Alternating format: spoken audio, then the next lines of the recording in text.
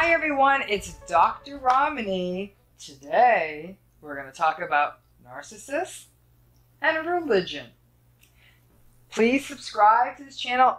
New videos twice a week, Mondays and Fridays. Hit the bell. You'll be a subscriber. Please tell us new video ideas. You can drop them right here under this video. And also, we are trying to do live streams, Instagram live streams and YouTube live streams every Tuesday. That's what we're doing. The ones we've had so far have been amazing. Comments, questions from all over the world. Everyone's learning from each other. It's a really fantastic community. So please keep tuning in. So let's talk about narcissists and religion. This is not religion specific. It can be any religion, from major world religions to whatever religion they've made up. This is a question that's come to us from several of our YouTube subscribers, several people on Instagram, and I've gotten several emails about this. They will say, it is astonishing to us that a narcissist will hide behind religion. Let me tell you this, it happens all the time.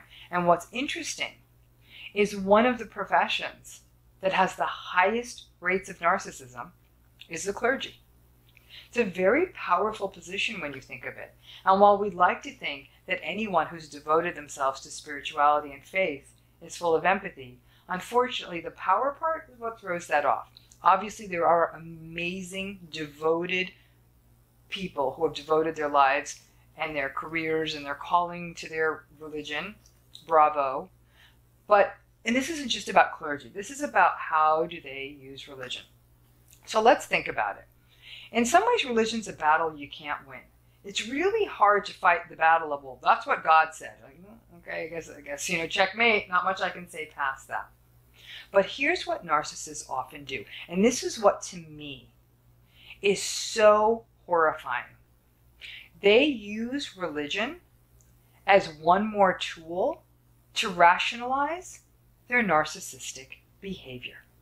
Either they'll go real simple with it, well, that's what God says, or they will do things for whatever religious community they're in, a church, a temple, a mosque, whatever they call their particular religious community. And they will really be the big man around church, temple, mosque, whatever their religious community is. They'll be that, or big woman. They'll be that person, highly devoted to the church, an elder, a deacon, a senior member of the whatever that religious community is. They'll be involved in the choir. They'll be involved in whatever board of directors or what there may be with a religious community. And that's one way they can all but guarantee that they trick everyone. But he's such a holy man. He's so involved in his church. Or she's such an amazing woman. She never misses a Sunday at church. The hypocrisy is galling. And what's angering and devastating to me is people who actually do, in a meaningful way, take their faith seriously. So they actually listen, maybe with a heavier ear, to other people from their faith-based community. And that's where a narcissist is often able to take advantage. Like, well, they're so devoted to the church, so how can they be a bad person? They must be great. I have seen narcissists use religion to make excuses for everything from infidelity to stealing money to lying to twisting the truth to gaslighting. You name it, religion ends up becoming the basis of that. It's a tricky problem in our modern age because in many ways our hands get tied to even comfortably talk about it. People are like, well, I really, I don't feel comfortable calling someone out on this. This is their faith, and they try to be open-minded about it, or say, I'm not in their faith-based community. It's not mine to counteract. And in some ways, they use their religion as a suit of armor to protect them. If somebody tries to call them out, they'll be like, well, I'm a very holy person. I'm a very spiritual person. And that takes us to a second topic, which are people who walk around calling themselves deeply spiritual. There are a lot of people out there who may not ascribe to a traditional religious canon, but they call themselves spiritual. And whether that manifests as yoga or intentions or some other form of spiritual chanting, they will do all that spiritual stuff and then have no problem turning around, lying to their family, cheating on a spouse, and doing other deceitful things that hurt coworkers, friends, and family. But then they'll fall back on how spiritual they are. And then sometimes they'll use that spirituality or religion as a way to get out of it. You know what? I've done wrong. I have found the right path. As though their finding their right religious path is an excuse for the wrongs that they have perpetrated. There is no reset button on life. When you hurt someone, the only reset button there is to take real responsibility for it and not make up some kind of excuse. Well, I'm going to go return to my spiritual core, and leave out the genuine apology.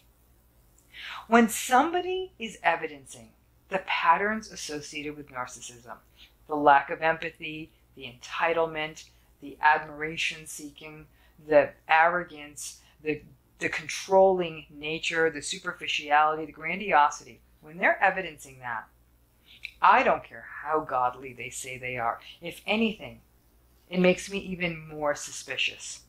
Judge a person by their behavior, by their actions. Don't let them off the hook because they give a really cleverly crafted story about how they're so close to God or whatever religious canon they come from. When their lives are in violation of those religious rules of order, or they say one set of rules applies to them, and then they take those very, very stringent religious rules and they apply them to everyone else, take pause, take a minute, and take note. Narcissists have this remarkable capacity of using anything as a rationalization, and religion is no exception. I absolutely applaud people who integrate their faith into their life in a very healthy way, and I'm respectful of all denominations and faiths. The one thing I'm not respectful of is people who use religion, something that's such a core and important thing to many other people, who use it as an excuse and as one more weapon of hypocrisy as they go through the world and hurt other people. If you've had experiences with somebody who really was that person, that self-righteous, hyper-religious or hyper-spiritual person who has no problem turning around and hurting you, lying to you, cheating on you, if you feel comfortable, let us know if that happened to you, because it's happened to many people who've gotten in touch. It's not okay. Thank you again for tuning in. As always, please subscribe to this channel. As we get more subscribers, we can get better equipment. So we'll try to get better sound to you. We're going to have live events as every Tuesday we possibly can. We're going to get them out there. And as always, please order that book, because a lot of the stuff we talk about here is all contained in those pages. It's available as a regular book, an ebook, and an audiobook. You can get it at your local bookseller. You can get it at online sellers like Barnes & Noble and Amazon. Thank you so much.